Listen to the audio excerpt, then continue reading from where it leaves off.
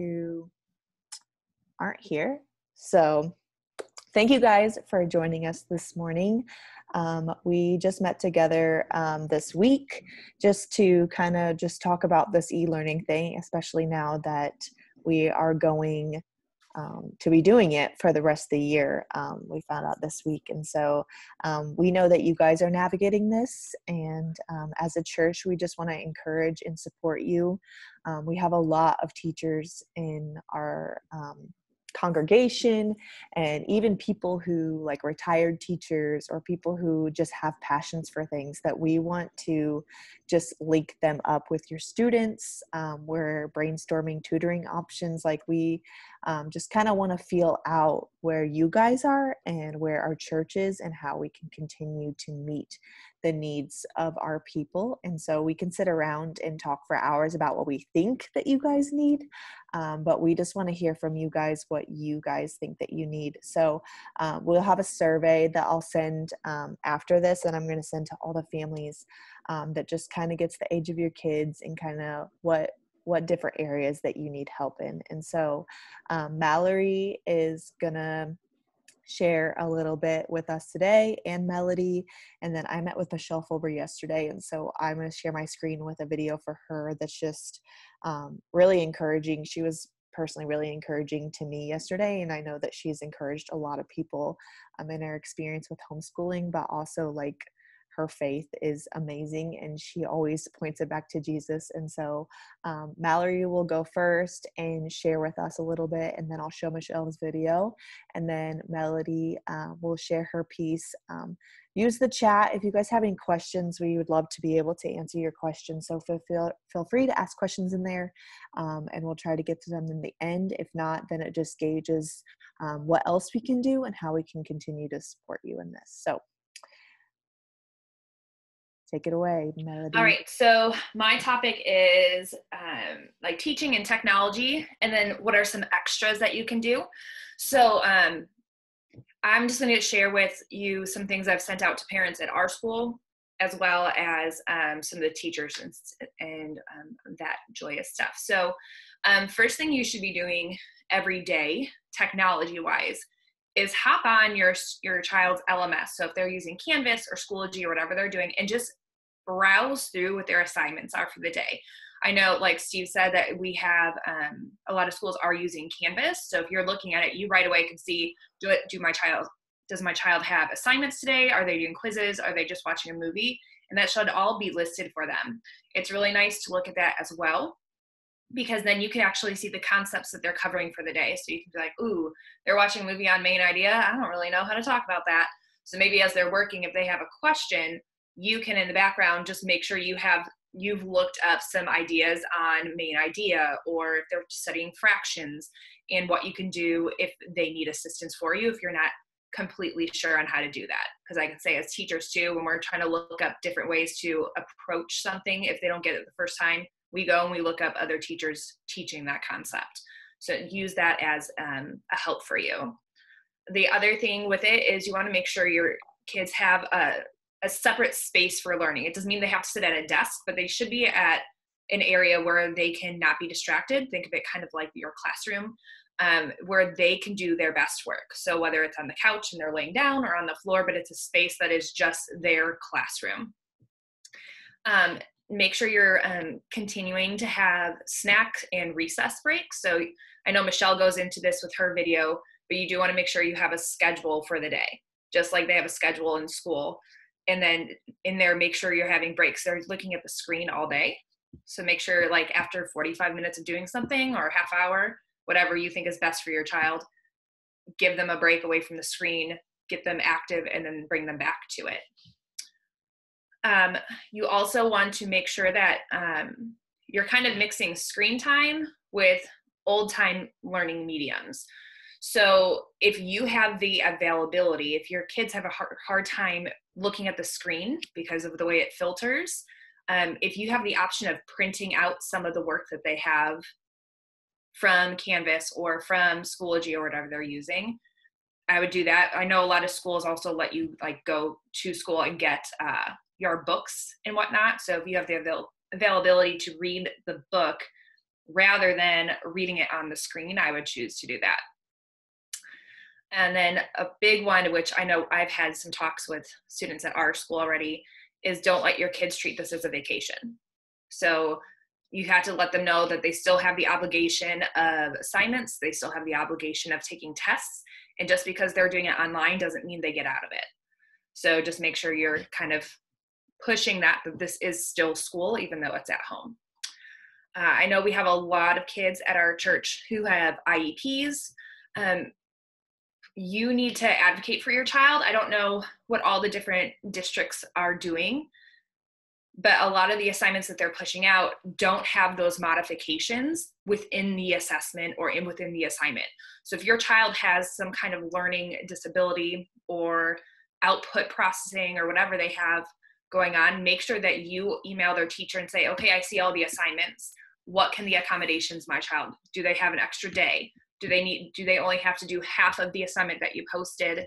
Or are they only doing half of the assignments that are posted? So just make sure if your child has an IEP that you are contacting their teacher, because I don't know if all districts are actually saying that you have to have those modifications within the assessments. One of the big things you need to do as well is be clear about your expectations at home. So as teachers, when we do anything new, we go through procedures, we practice, we go through procedures, we practice, we go through procedures and practice, and we go it over and over and over again. And so they're learning to learn again in a whole different way in your home. So you need to be setting those procedures and expectations at home. If they're doing it wrong, talk about what they did wrong and have them practice it again. So I know that's like the hard part because you're trying to work and manage 1,000 different things. But if you have the option of sitting there giving them your procedures for, okay, you have 45 minutes to do this work. This is what I'm expecting you to do. This is what it should look like. And then like 10 minutes in, they're not doing the work. You need to stop them, go back over that procedure and set them at it again. So it's not fun for us when we have to do it. I know it's not going to be fun for you, but setting those procedures are going to be a huge thing for you. Another thing, especially when you're going into 4th grade and up, is when you really need to be hitting on digital citizenship with your kids. So because we're using things like Canvas and Schoology and Google Classroom, and all your kids now have the option of communicating to each other, you need to talk to them about what is the correct way to communicate on those devices. So if your child has a discussion board on Canvas, or they have a discussion board on Schoology where their teacher says, okay, read this or do this, and I want you to comment to 2 people in the class about their responses, and they write fart, or they just say, oh, that's cool. I mean, you would be surprised what 4th and 5th graders put. Now, teachers have the option of removing those comments, but not before other kids see them usually. So make sure when you are talking to your child, when you're looking at their assignment, say, okay, when you go on this is like you are talking to them in front of an adult. This is how you are to respond. You're to be respectful. You're supposed to be a good digital citizenship, like good digital citizen. 4th and 5th grade is where it starts to get really dicey with the content that they unfortunately know and things that they will put out. So just make sure that you're really keeping on your kids about that. If you want some good, like just short lessons to talk about at the dinner table, if you go to Common Sense Media, they have some really good lessons for you to just sit down with your kids and have conversations with. I was going to share my screen, but I'll throw this in the chat when we're done. A lot of you, like you're teaching, and it's a whole different way of learning than when we were growing up, right? It's common core math, which parents hate. I love as a teacher, because I will tell you, I understand math so much better after teaching the new strategies and the way that they're teaching. It's so hard for somebody who is just being thrown at it to understand it. So if you're having issues trying to understand how to teach the new way of teaching, or you don't know what kind of verbiage to use for your kids, there's some really good websites for you to keep in mind. One is Learning Keeps Going. It's an online forum populated by volunteers and staff from ISTE and affiliates who answer questions, and they provide guidance for parents. So if you have any question, you can email them and they'll shoot out an answer to you if you have any, for whatever it is. Another one is EdSurge. It helps you move remote learning into your home. So it's another just really good forum if you have any questions to go to. Another framework to help parents is using technology to support learning at home. It's a simple tip for parent and young children. It was just published this week, and it's published in Spanish and English. So I know we have a lot of Spanish speakers at our church, and it includes advice on how to build positive tech tips or tech habits and what to look for when selecting different applications. Now, when you go to actually trying to teach your kids and you can't figure out the words to it, but they need extra practice, some really good websites for your kids to use is Khan Academy. So I know a lot of kids already use that at school, but if you were not, or if they don't, Khan Academy, it's Khan Academy. It offers, right now it's offering free courses to all grade levels to help students master subjects and accelerate their learning. So if your kids get stuck on a math problem, they'll give them a video to show them an example of how to solve a problem that's like it. And then they go back and they have to try to do one on their own. And they'll keep doing that until they actually solve problems at a mastery level. Reading Rockets is a really great website for you to use for some other literacy components. So if they're struggling with whatever concept it is for the week, Reading Rockets would be a good one for that. There is the National Virtual Manipulative Library. So if your kids are really tactile and they're struggling with math, if you go to the National Virtual Manipulative Library or Didax's Virtual Manipulatives, your kids can use 10 frames or pattern blocks. They can have online number lines, counting cubes, any kind of manipulative they use at school will be there virtually for them to use. So I would highly recommend that. We as teachers use that in the classroom all the time. Right now, and most of your kids probably have subscriptions to it already, but BrainPop and BrainPop Junior. So if for some reason your school doesn't have it, which would be very shocking, you as a parent can get a free subscription right now to BrainPop and BrainPop Junior, and they will teach your child a very simple concept in 5 to 6 minutes. They can take an easy quiz, a hard quiz, do an activity, create a concept map, actually have some reading pieces that are put into it as well. So it's a good, if your child is struggling with something, it's a good one to put them on. There is something called Coronavirus Homeschooling, which is brand new, but it's offering parents free schedules and weekly lesson plans for kids. And parents can sign up for free access to resources and websites. So I would highly suggest that if you need some extra resources at home. There's another one that also came up called Have Fun Teaching, which is a really great website teachers use, but they actually just created Have Fun Teaching relief packs. And it has full access to offering relief packs with printable worksheets for grades preschool through 5th grade, and each relief pack covers a variety of subjects of English, math, and phonics. So it'd be another one just for if you need something else to help reteach your child or give them some extra information. So I have tons of other ones on here for your kids, but I'll send that out in a PDF, so I'm not bombarding you with 1,000 different websites. And then just some other things, just to keep in mind, you just need to be patient during this time. You are not going to be able to teach like your child's teacher. It's not going to happen. And you, as you know, they behave very differently from you as they do for your child's teacher. So just be patient with them, and you're going to have to reteach, and you're going to have to sit down with them and maybe have to do a lot of redirection, and that's okay. And it's okay for them to fail at what they're doing on the computer. Because if they fail at something on Canvas, the teacher can look at the assignment and be like, nope, you didn't do it right, kick it right back to them, and they can do it again. So it is okay if they're making mistakes.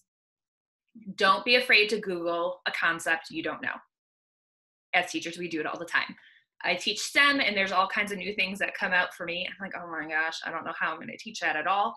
I Google it, I watch a couple of their teachers do it, and then I can go and actually show my kids how to do it the right way. Make sure you're setting limits and going over expectations. We kind of talked about that earlier. Go over how to comment on discussion boards, and I'll say that over and over and over again. really push digital citizenship right now.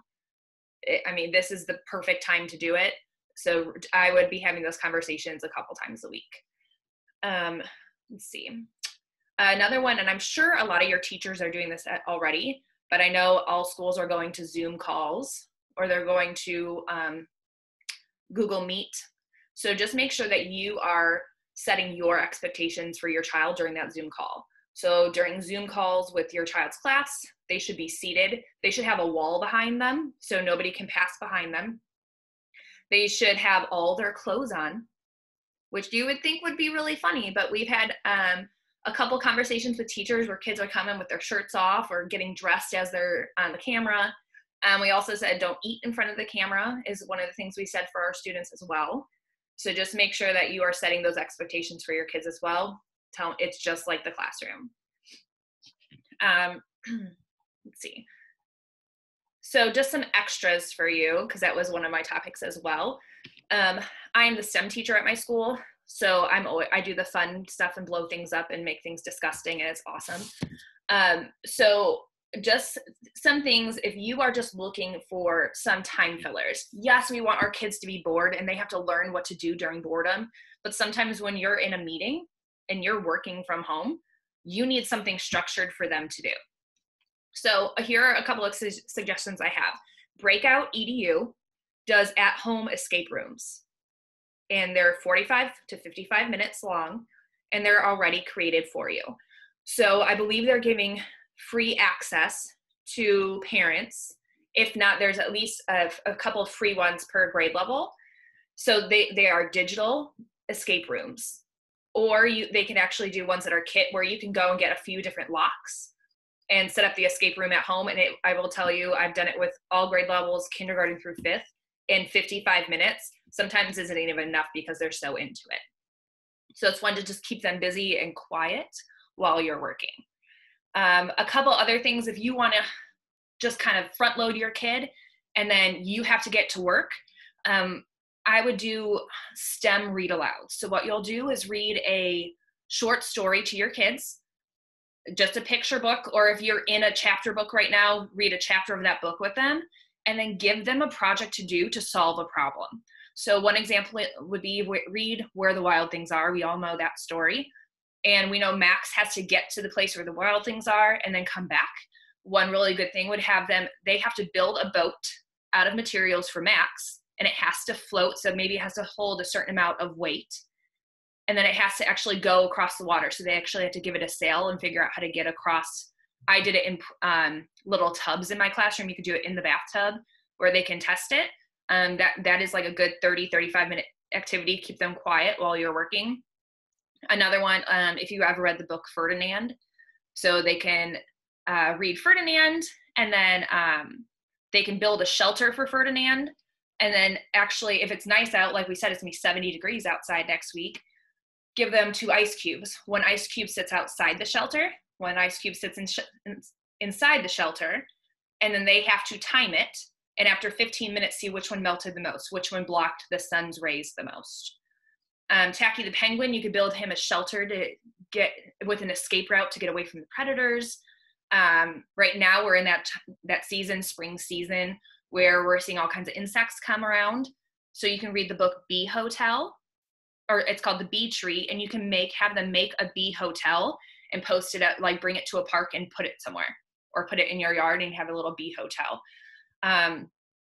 Right now, I know your kids are probably going stir crazy and they're wanting to move everything around. So you can read the book I Want a New Room, and then they can design their own new room and have the layout, give them grid paper, and then they can be counting. And they're also talking about areas because they're looking at grids and how big their dresser is or how big their bed would be. But that's another one, that just some things to keep them busy that's off a screen while you guys are working for a little bit if they're done with all their work. One of my absolute favorites is Rube Goldberg. If you guys have never heard of Rube Goldberg, just look up some of his commercials based on him.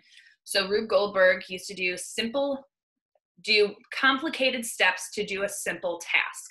So for example, one of his famous cartoons was to just wipe a napkin across his face. But to wipe the napkin across the face, when he pulled his arm, it hit a string, that string hit a ball, which went down a track, which hit a clock, which swung, which did something else, which did something else, which then made the napkin go across his face. So you can give your child a very simple task and say, I want you to launch this marshmallow, but you have to do it in 9 steps. So they have to come up with 9 steps and they can only touch the first one. So it all has to be chain reactions, and they can go through it, and that will take them forever. So it'll be a nice way to keep them nice and quiet while you're working as well. So I'll send like the PDF that has all different kinds of resources with that. And then I also have part of that PDF, just different resources for talking to your kids about COVID and what that looks like, and why are we at home, and why are we having to do school through the computer. So there are 9 resources on it, just to help you guide those conversations as well. So I'll pop that into the comments when we're finished. But that's me. I'm done. Thank you, Mallory. I'm about to go figure out how to do a virtual escape room because that sounds super fun. All right, so I interviewed Michelle Foelber yesterday, and so she just has some really great tips on scheduling. She homeschools 4 boys, which she'll talk about. If you haven't had a conversation with her, she's always like the most encouraging person ever. And so I'm gonna share that video with you guys. And then if you guys have any questions about anything, just continue to use the chat feature, and we'll make sure that we get all of these resources, especially Melody's amazing thing of all these resources that you can do with your kids. We'll make sure that we get that to you. So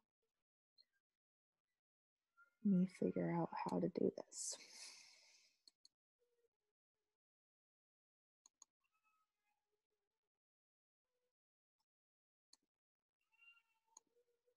Yourself to all of us. Okay, my name is Michelle Foelber, and I've been going to Waterline about 2.5 years right now. And my husband Josh and I have been married almost 14 years. And I'm turning 40 this month. Quarantine, not know what to do, but we have 4 children, all boys, and it took us. I'll be honest, it took us a while to get pregnant with our first child, and that was probably good for me. I needed to, in a way, have learned patience through some hardship, and our birth was about the long. It's kind of like yours, Claire. It was like the longest birth ever. All of that to say, through all of that, there was this kind of humbling realization that I felt like the Lord was telling me I was supposed to stay home with my kid, and so we took about a year to make that decision. And when I did, we kind of took a leap of faith, and we decided to do it. And the coolest part was that, the biggest fear was, oh my gosh, we're losing income. What are we going to do? And literally within 2 years of me saying no, quitting my job, the Lord provided basically what I made and more through Josh just getting promotions at his job. And so it was one of those where okay, this is kind of confirmation that this was supposed to happen. And then when it was time for my oldest to start kindergarten, we had that question, what do we want to do? And I just really felt like I wanted to homeschool. I had been a high school teacher for about 7.5 years. So I kind of loved teaching ever since I was a kid. And so I've been homeschooling ever since 2000 and 5 years ago. So, and I've been doing it ever since. And there's been a lot of ups and downs in the midst of it. A lot of misunderstandings, a lot of just unknowns, but just really trusting that God has us on a path and keep on with it. Wow. Well, I'm going to ask you some questions, and maybe you can give us a little insight from your years of homeschooling for some new parents that are in this new transition and trying to figure out what this looks like. So how would you schedule your day for your kids? And are there any advice or tips that you've had from learning what schedule works for you guys? Mm-hmm. Well, I think it also depends on if you have nursing babies or sleeping babies or toddlers or preschoolers in the mix of it as well, because that does add some different dimensions to it. But I think recognizing your own strengths helps. So if you are a morning person, then breakfast might be one of the best ways to start the day. So for us, we sit down at breakfast and do like a chunk. I call it, we like chunk out our day. So at breakfast, we have a chunk where I do a reading for each kid. So as they start coming down for breakfast, I just kind of do a reading for each one and like one other activity. And then they have time to play, and well, I can do some of the breakfast chores and stuff like that. And then we have like an official start chore time. So each of them have their own chores they have to do. And then we like officially start our big chunk in the morning. And that's when each kid basically has a checklist that they can go through on their own pace. And I'm a floater. I go from person to person. And some of them have independent work they can do by themselves and they don't need me. And there's other times when there are, like I have to sit there and read with them or explain a grammar concept or something to them. And so it just depends on the day. And sometimes I literally feel like I'm like constantly doing this the whole time. And I have, multiple times, mom. So you have the moments of crazy, but in your head, you're like, this is the schedule. And, my youngest is getting done with his faster. And then the next one, so they get done, they finish it out in chunks. And then we take a break again for lunch. And then at lunch, I usually read another story to them. So depending on what we're doing. And then after lunch, I have my two oldest have kind of a group assignment they do together. And so we do that. And then the best part of my day comes is I still make my kids, I take a nap time. And I make that important to my kids because I say to them, like, you need to learn the ability to have quiet time by yourself. Now they share rooms, so they're kind of not all together. But that's kind of what I call like the end of our school day. So mama takes her nap, spends some Jesus time, which I desperately need at that point. And then after that, we are pretty much free. So by 2:00 or earlier, we are like resting and just trying to relax, enjoy the rest of our afternoon. That's kind of our general day. Mm-hmm. Cool. How do you balance the role of a teacher versus parent? And how was that like in the beginning? And how did you figure out and kind of struggle with what that looks like?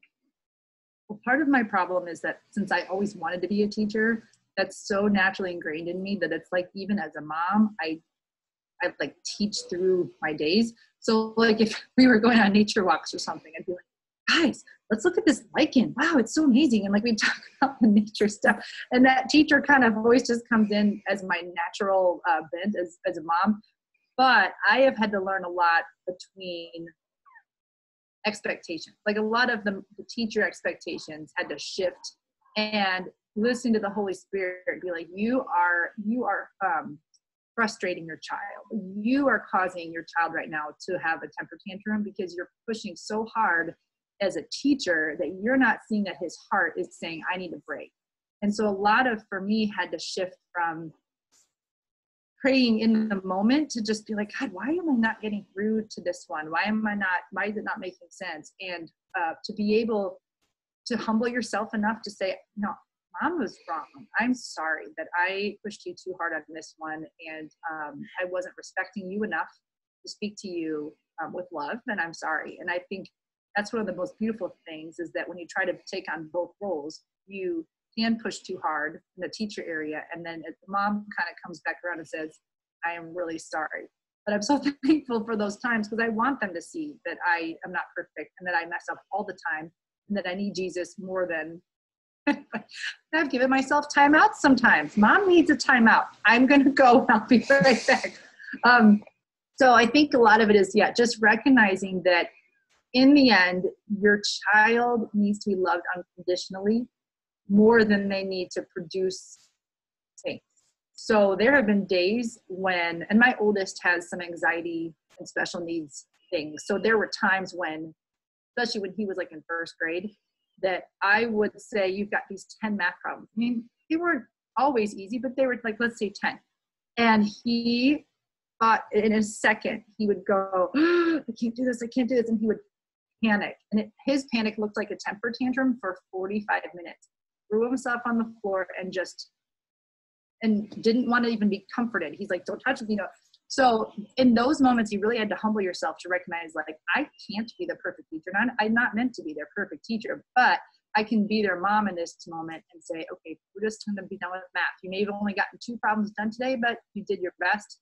and we'll just tackle this again tomorrow. And there have been times I've had to close the books up and say, you need to go take a walk or go drive to a park, and just say that that's all right. Like, it's okay to say, my love for you is more important than you getting this perfect problem. And yeah, so their grace, I think the teacher wants to kind of teach in everything, but the mom says, let's have some grace for their weaknesses, because I hope that they have grace for me when I have my weaknesses.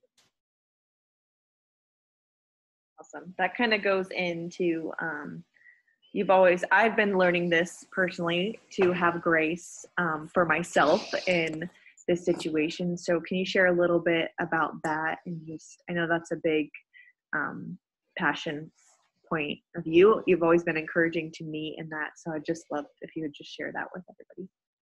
Yeah. And this is my big thing that I had to learn over the years was I have had to let go of things like Facebook, because it becomes this breeding ground of comparison.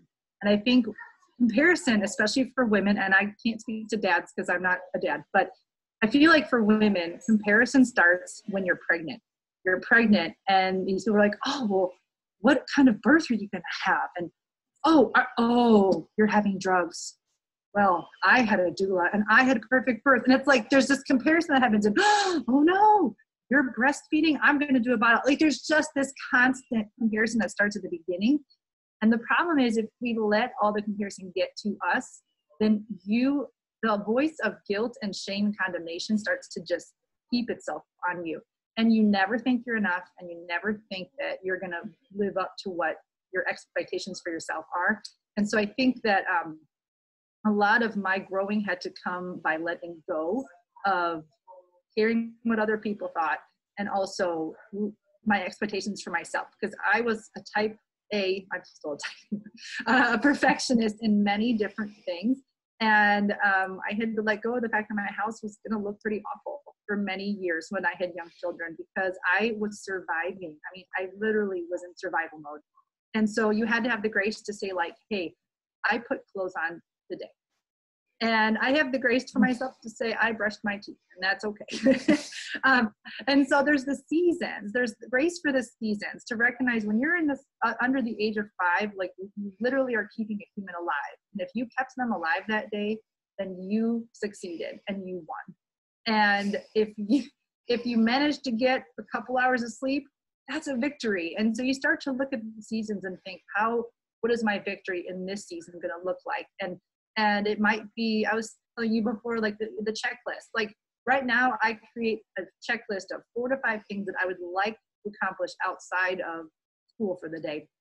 And if I manage to get all 5 of them, it's like, oh, we did it today. But if I got to 2 of them, it's like, yes, I got 2 of them. And so again, it's just forgiving yourself that you aren't going to be, you don't have the time that you used to have. And if for those who are who've been working this whole time and now are home, it must feel completely uncomfortable, because at work, you can get that list of even 15 or 20 things done, and someone's patting you on the back saying, great job. And they might give you a bonus for it. They might give you a gift card because you did such a great job. And you might walk home and be like, I'm amazing. But then you walk in the doors and there is no child that's going to come up to you and say, Mom, thank you so much for that healthy meal you gave me today. That broccoli was amazing. Oh my gosh. And I feel like sometimes we have to give ourselves the grace that when we're at home, we may not get the whole list done, and we may not be able to make our kids behave exactly like our neighbors, but that's okay, because we're not meant to. We're only meant to carry the load that we have for us. So I think the biggest grace I had to give myself was to recognize, like, what does my day look like for me? And that's okay. And if I don't post a picture about it on Facebook, then I know that God saw my Facebook, and that's all that really mattered in the end. But I did want to say one thing about your days, because to prepare for your day, you really have to start the night before. So one thing that I've had to learn too is to say, like, I need to take my clothes out the night before, almost in a way to prepare for the day. Because even though we might be stay-at-home moms and like wearing yoga stuff all the time, it's still a professional job. There's still a lot to this job. There's a lot of titles and things like that to it. And sometimes we need to recognize that we need to dress for the part. And sometimes that means like, I'm going to put makeup on today, not because I feel like it, but because I want to put my best foot forward. I want to say to my kids, I want to invest in myself because I want to have fun with you guys today, but I want to look good doing it. You know? And then it's okay to do that. It's okay to look at your kids and be like, you can watch Curious George for a little while. I'm going to take a shower because I smell.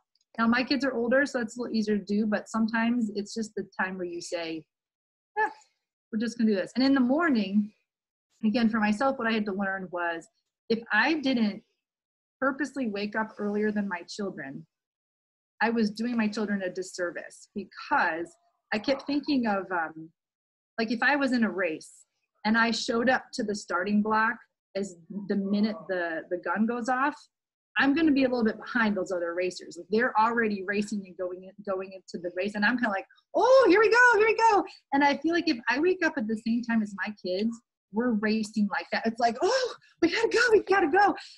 And forgetting that it involves preparation. Like we need preparation for our day. And for some people that might mean I need 3 cups of coffee before the day starts. And for some it might mean like this. If I can't have this in the morning, then it's almost like I'm walking into the day naked, because I don't have my gear on to be grace-filled and to be full of love. And I know the days that I don't spend with God, I walk into that day and I just feel it. I'm not patient with my kids. I'm not kind. And I've told my kids this. I've said, look, you recognize that mommy's pretty crabby. Can you please just say, Mom, go spend time with Jesus? I want them to say to me that, so because sometimes I don't see it, or I'm just being stubborn or whatever.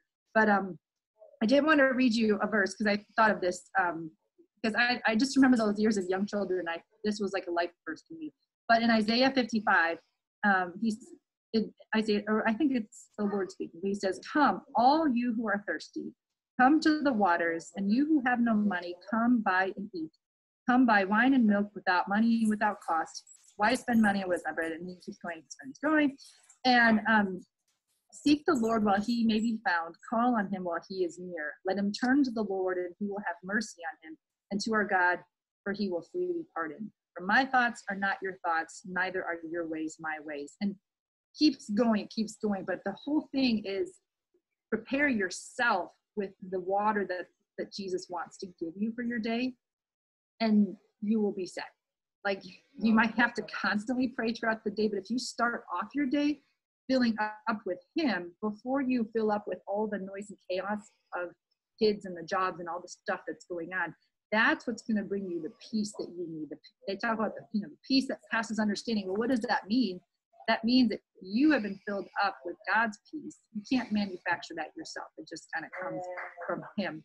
And throughout your day, when you have a mess up or when you just have a moment, it's just breathing that in, just to say, okay, God, I am thirsty right now. I am thirsty for you, and I need you right now so bad. I can feel it in this thirst and this hunger. And sorry, I'm going on here, but this was a story. I just want to tell one more story from Matthew 10, verse 42. It says, and if anyone gives even a cup of cold water to one of these little ones who is my disciple, truly, I tell you, that person will certainly not lose their reward. And there was a moment when I think my third child was crying in the middle of the night. I went in there exhausted. They're crying in bed. They're like, okay, I need to feed you. I'm exhausted. And I felt the Lord tell me in that moment, you are doing Matthew 10, verse 42. You are giving this child a cup of cold water. You are ministering to this person through my love, not through your love. And so it's like in that moment, it's like this humbling of like, okay, God, this isn't me. This isn't me performing and doing all the right things. This is me saying, I can't do this alone, so you have to do it through me. And so I think that's what I had to remember every time that I felt like, this is not fair. I don't want to wake up again. Or I don't want to have to make another meal today because I'm exhausted and I just want to go in the other room. It's that reminder of like, no, I am ministering to this little child who carries the love of Jesus in ways that I don't even understand. And so I think that some of that grace that you talked about, like, I think it comes from just the recognition of when we see these little children as being bearers of Christ and who need Christ in their hearts, then it shifts our thinking from like, okay, what can I get you to do today? But how can I enjoy your presence in the midst of that? So one book I loved was this book. I don't know if that shows up or not, but this is the Brother Lawrence. And he kind of put some perspective too about like when you are doing your dishes in the middle of the day, and you're just like, I've done 5,000 dishes today. You're like feeling the anger rise up. That's a moment for prayer. Like it's okay to use those times to pray and to just seek him. And anyway, so that's a lot, but all of that to say, we quiet the voices of the world around us. Maybe that means we fast from Facebook for a day, or we turn it off until 4 p.m. or something.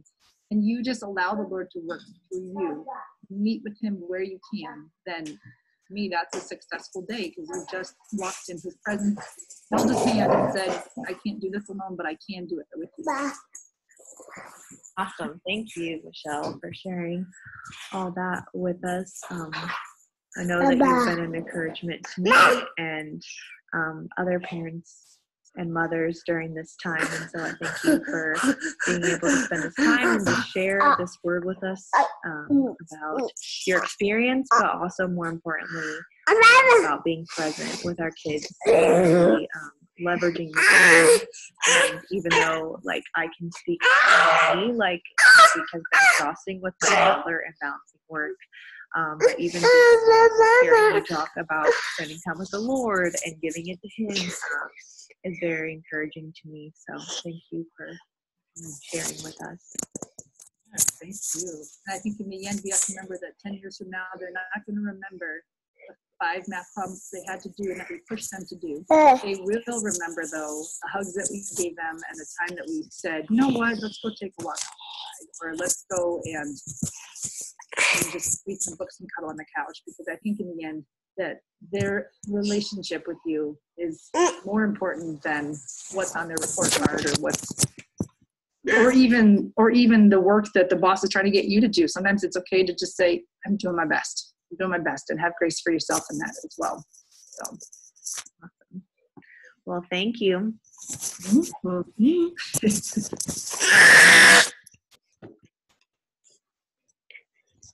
Excuse my child. He just woke up from a nap.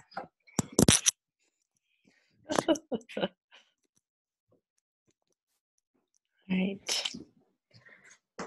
Well, that was Michelle's little bit that she had to share with us today. And so we're going to go into Melody giving us a different perspective. She works with older kids and does the foreign language stuff. I saw that you shared that in the chat, just different ways to learn a foreign language during this time. So take it away, Melody.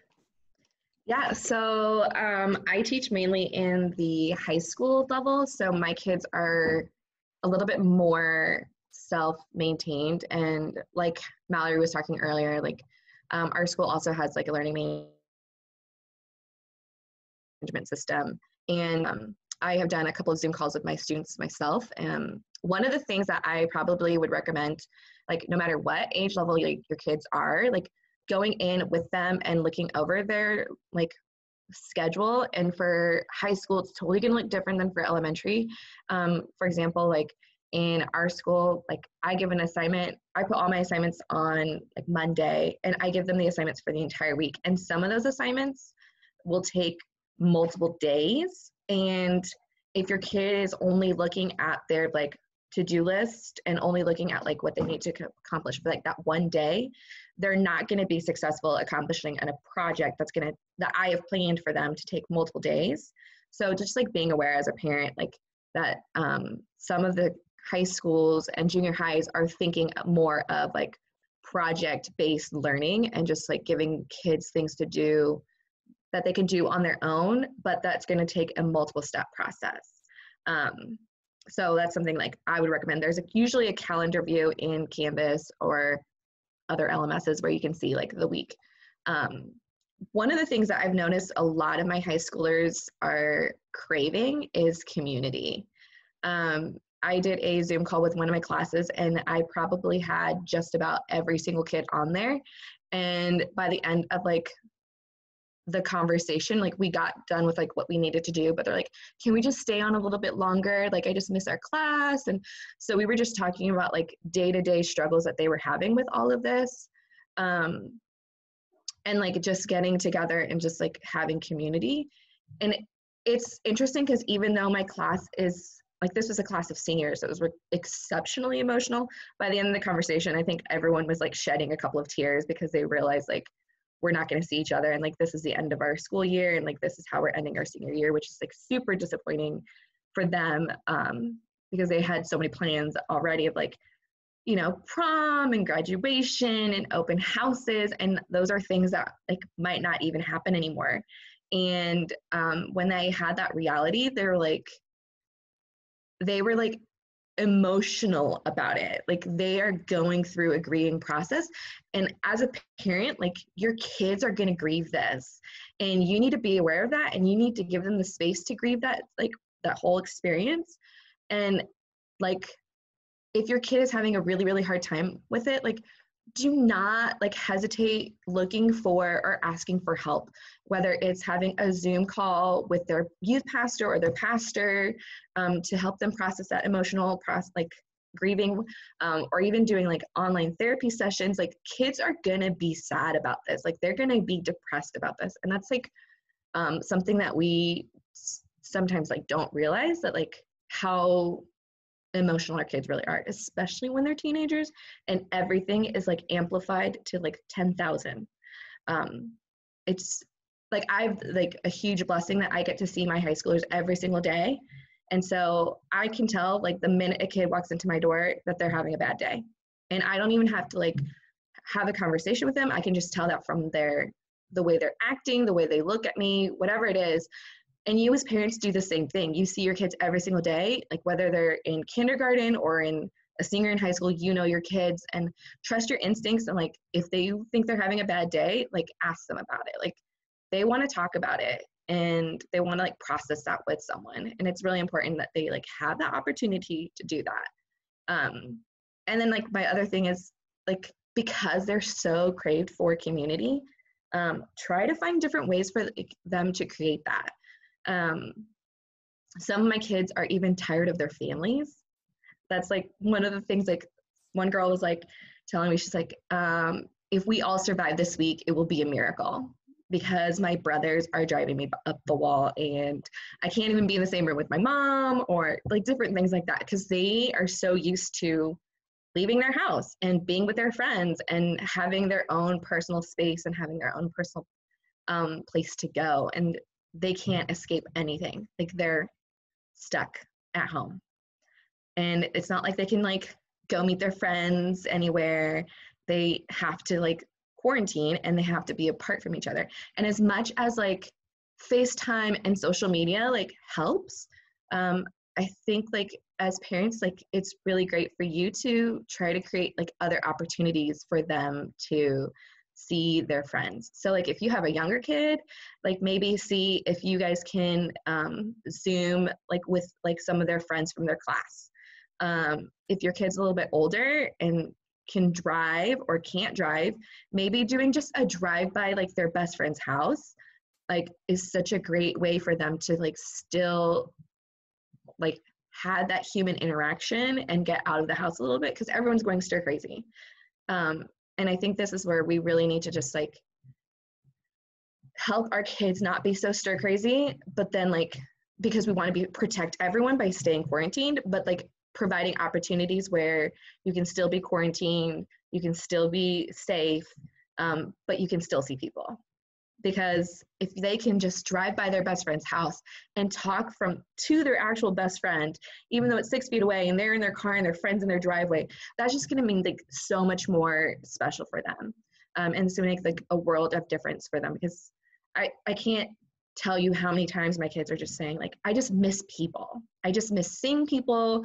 I miss being around people. I had a kid that I'm tutoring with, and he was telling me, he's like, I even miss going to church. Like, something that I typically don't enjoy doing all the time, like waking up early and all this stuff. He's like, I miss it. I miss seeing people. I miss seeing my friends. I miss talking to my youth pastor. I miss all these things. And so like just really encouraging your kids to like seek out those like communities still. Of course, I know a lot of our kids are on like social media right now. I don't know if like my kids are obsessed with TikToks. I don't know about your kids. All my students are obsessed with TikToks. That's all they want to do is these dances. And I think one of the greatest things that I've seen, even in like some of my projects, I put it in there, like get your families involved with your assignments. Like if you have to do a video, like have your mom and dad or your brother and sister in your video. As a parent, I think it's really important that like you go in there and like see what they're interested in and try to be a part of that. So if your kids are really obsessed with creating TikTok dances, find one that you can like do with your kid. And like I've seen so many kids, because I make funny videos for my kids to like respond to me, and I just told them like, oh my gosh, I'm like obsessed with this new thing, and like I need new ideas. Like what are some ideas of things I could do during quarantine? And it's so funny to see like these kids telling me, oh, I made this like TikTok video with my dad and it was awful, but it was so much fun. We had so much fun doing it. It took us like 3 hours and the dance was like 30 seconds. But they spent like 3 hours with their family learning a really silly dance, because that's what they want to do. They want to do these silly, funny things. They want to do like TikToks and they want to do like Snapchats, and they just want to like have some normalcy to their routine. And so I would like really encourage you, get involved in what your kids like. If they're reading a book for English, maybe read the book with them and then discuss it. Like if they're struggling with something in math, like for sure, like you want to try to help them as much as you can, but you might not be able to do everything. I loved what Mallory mentioned earlier with Khan Academy. Khan Academy even has like stuff all the way through high school level. There's just a bunch of different ways for you to like get involved in what your kid is doing and just being aware of what they're doing. Another huge thing I think that like especially parents with older kids can struggle with is setting that routine. I know like from like what I've seen in like my neighborhood and what I've heard from some of my students, a lot of my students are like staying up until 3 or 4 o'clock in the morning. And that's not necessarily the best thing for them. And you want them to treat like this time that they're at home like school. So setting those like boundaries and setting those deadlines, like don't treat it like a coronacation, which is what my students call it. They call it the coronacation. They all think they're on vacation with the homework, which I'm like, this is not the same thing. So it's like setting those boundaries for your kids and like making sure that your child knows that like, okay, like, yes, you can sleep in a little bit, but like, I don't want you sleeping in until 2 o'clock in the afternoon. And like, yes, I know you didn't go anywhere, but personal hygiene is still important. You still have to shower and you still have to do these things. And then also like the same thing with elementary kids, like how Mallory said, setting up those breaks and setting up those different things for your kids to do. That's still important in the high school level and even middle school. Like middle schoolers have just as much energy, if not more energy than like elementary kids, because they have other stuff that they're like dealing with. Their like bodies are changing and I call middle schoolers like toddlers. They are like the toddler years of like like when your kids are growing up. Whatever you remember your toddler doing, like the weird, like figuring out the walking thing, they're doing that same exact thing, but now they like can walk, but they're trying to process like new things. They're like, I don't know how to do this. My body's weird. And so like have your kids go for walks, go and like do something outside. Still be safe, like with the social distancing. I know a lot of state parks are like free right now. Maybe take a day and, maybe you do your reading in a park, keeping distance from people, or maybe you take your reading out to your backyard, just doing something different to like, just get them outside and get them moving still. Or maybe this is a time where you don't want to like work out, but your kid needs to work out. So like, you're going to be like doing workout videos with your kids. I mentioned earlier the Spanish Mama. She has a ton of like yoga and Zumba videos that are set for like elementary age kids. or in Spanish, but there's stuff out there where you can be doing those activities with your kids. So trying to like create like those sense of community even within your family. And this is a great time for you to like your kids to get to know each other a little bit more. One of the assignments I did earlier in the school year was I had my high schoolers, we as a class, we came up with a group of questions, and it was like a list of 25 questions and about like high school and high school experience and things like that. And I had them go and call their grandparents and interview their grandparents, and ask them like all these different questions about their grandparents and their grandparents' like high school experience. And it was so cool because some of my kids didn't know, like I had no idea my grandpa like lettered in 4 different sports, or I didn't know that like my grandma like went to prom with her best friend and like did all these different things. And it was so cool for the kids to like share these moments with their grandparents and learn more about their grandparents. But you can do the same thing with your kids at home. Like there's things that you did in high school that your kids may never have known about, that would be like great for them to like have like those memories. And like this is a great time for you to share those ideas or share those experiences that you had when you were younger and things that they're going through. Because in reality, like there's not a whole lot of generations that have experienced what our kids are experiencing.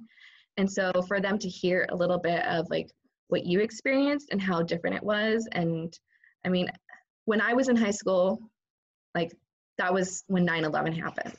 And that changed like the way I experienced high school and the way I experienced the world after.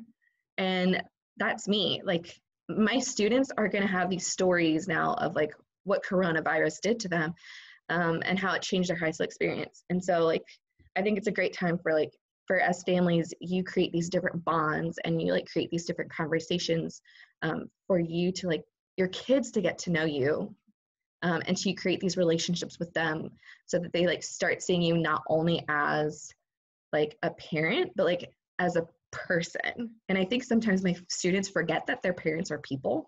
They think of them as this like separate alien entity. Like they're the people who tell me I can't do things or try to keep me safe or, you know, provide X, Y, and Z for me. But they don't like realize that like you were in high school, you were in college or trade school or whatever, like you had a life before them. And I think the more that you can create those connections with your kids is like going to be great. And then I'm trying to think of one more thing I wanted to mention. Oh goodness. There's just so, yeah. I think, yeah, just like creating these like moments of community in like creative ways. You know, doing workout videos with your kids, driving by their best friend's house, doing Zoom calls. I mean, they just miss each other. As much as I miss my kids, I know they miss me. And teachers everywhere are missing their students. Like we want to be with our kids. We don't like this. We're not on vacation. And I think another thing that parents really need to like remember is, yes, you are going to fail at this. And yes, your kid is going to fail at this. And that is totally fine. Like we as teachers are not expecting perfection. We know that our kids may not be where we want them to be at the end of the school year. And that is totally fine. And teachers nationwide know that this is going on. And at least for me, I'm already planning, okay, like I'm going to have to think of different ways how I can reteach information or reiterate new things to them. Like we're already thinking of like next year and how we can possibly like fill those gaps and fill those different types of spaces where they're like, we know they're going to be lacking. And there are certain things that like I know for like my students, I can't replicate.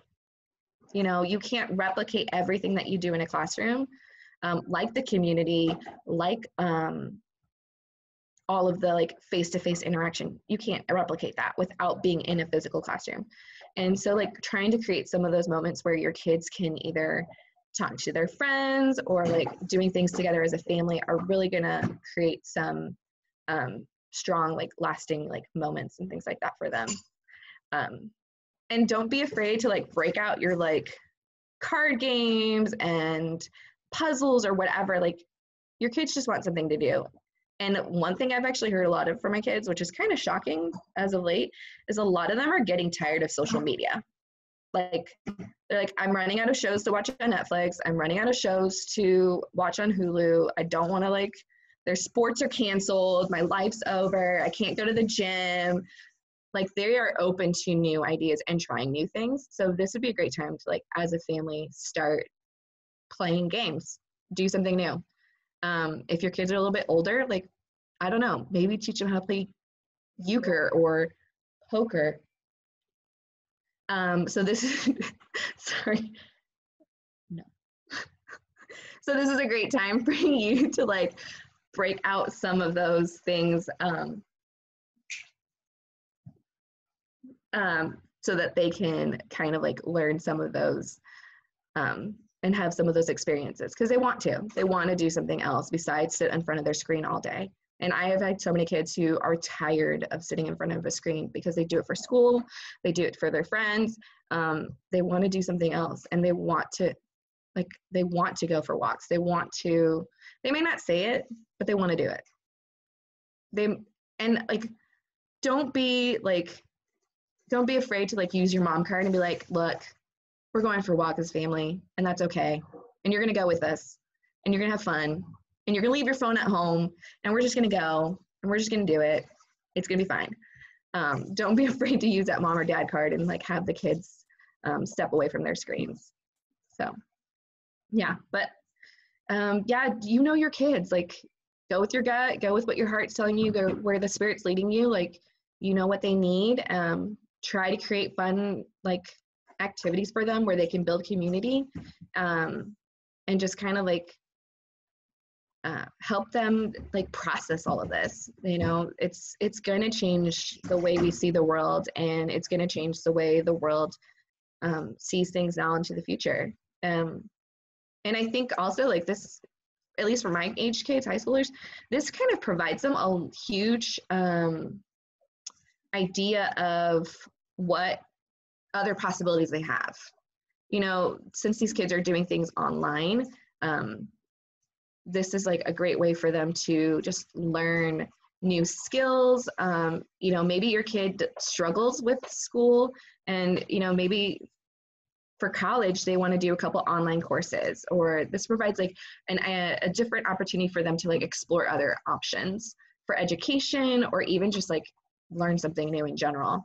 Like I said, like learning a new language, or I put a site on there, Instructables, and it's just like different how-to steps on how to create different projects at home. And it's from everything from like baking, crafts to like STEM. So you can be creating like 3D printing type things. It's really cool. Just like something to get your kids to do something a little bit different and like outside of like the screen. One other thing I would tell parents to do is check out how your kids are communicating with their teachers. The amount of times that I get students who email me and I know it's like they're texting me, where instead of writing the word please, I just get the PLS. This is a great opportunity for you to teach your kids how to effectively communicate with other adults. It's really interesting how many kids don't know how to communicate, whether it's in a phone call or like a Zoom meeting, or even like an email, and sound like how they can communicate with others and sound like knowledgeable, or not that you have to be formal, but like having a, you know, an actual complete sentence and punctuation marks and capitalization. This is a great time for like to work on those types of skills. It's just amazing how many times I get emails from students and I'm like, I don't even know what those letters mean together. And then I have to like look it up. I'm like, oh, why did you just, that's not an effective way of communicating.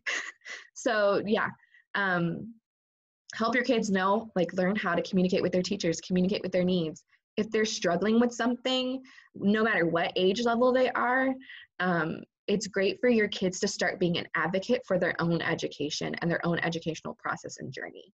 If you're in first grade or you're in like a senior in high school, it's always great for your kids to start being advocates for themselves and their needs. So if the kid's not understanding something and they would like to do a Zoom call with their teacher, like, okay, like we're gonna do a Zoom call with your teacher, like let's ask for that. Let's see how we can ask for like that type of information. Or you're not understanding something, okay, well, what's a good solution for this? Okay, we're gonna ask your teacher. So here, let's draft an email together, or let's send her a message together, so that you can kind of like figure out how your kid can best advocate for themselves. And so your kids start empowering themselves and seeing their education as like their own like process and journey. I think the more we empower kids to like voice their needs, the better. So yeah, so I probably said a lot. I hope that's not too much. That's great. I Yeah. definitely can second that. We go around with our Zooms with the kids and they get to tell like their highlight of the week.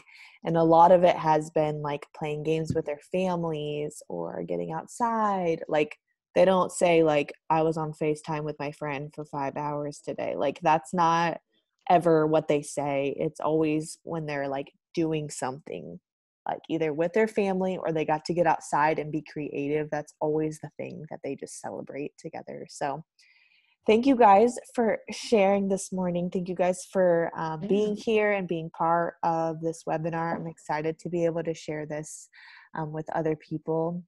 You guys have provided us with so many resources and different ideas and fun stuff that we can do just to make the most of this time. And I just love each of you hit on this, just the importance of it not being perfect and that your kids are going to fail and that it's not going to look the way that it's like supposed to look in your head. But just that we get to really cherish this time and we get to make memories with their kids. And at the end of the day, that's what they're going to remember. They're going to remember that you stayed up late playing Monopoly with them, or that they got to build this really awesome STEM like project that took them 9 steps to shoot a marshmallow across the room. You know, like they're going to remember those things. And so, thank you guys for each hitting on that truth. I placed a survey in the chat just for parents so we can kind of fill out what the ages of your kids and just where you feel overwhelmed or where we can help and support you and encourage you during this time. And so we'll meet together. We're already in contact with other teachers for maybe tutoring if that's an option that you would need in certain areas. We have a lot of teachers within our network of Waterline who would be willing to spend 30 minutes with your kids on different concepts. If you feel overwhelmed with how to teach them, they could probably do it really quick and just have that one-on-one session or group session, whatever that looks like. So if you guys would just take a moment and fill that out, and I have this recorded so that we can share it with other people. So I want to respect your time, but thank you guys so much for being here today. I hope this was encouraging and exciting, and let you know that you're not alone is what we really want you to know, is like everybody is in this. Everyone is feeling overwhelmed in different aspects of this world that we're living in right now. But we as Waterline want to just support and encourage you and resource you. And we have so many people, even Melody and Mallory just sharing those resources in the chat and just different ways where you're like, I remember they mentioned something that I don't know where it is. So just make sure that you get all those, and I'll make sure to put all those in something and send them out to you guys. So thank you guys so much. And I hope you have an awesome Saturday.